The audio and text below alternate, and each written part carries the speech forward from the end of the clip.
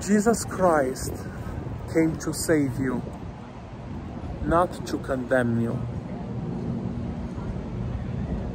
There is no condemnation to those who are in Christ Jesus. Jesus died for your sins. He paid the penalty in your behalf. He came that you may have life. Whoever has the Son has life.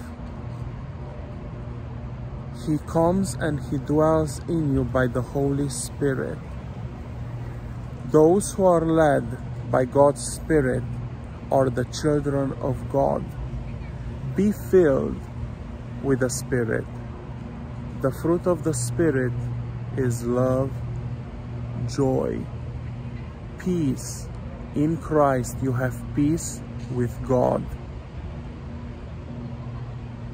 Experience the love of Jesus.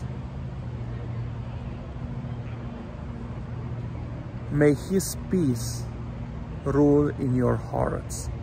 Amen.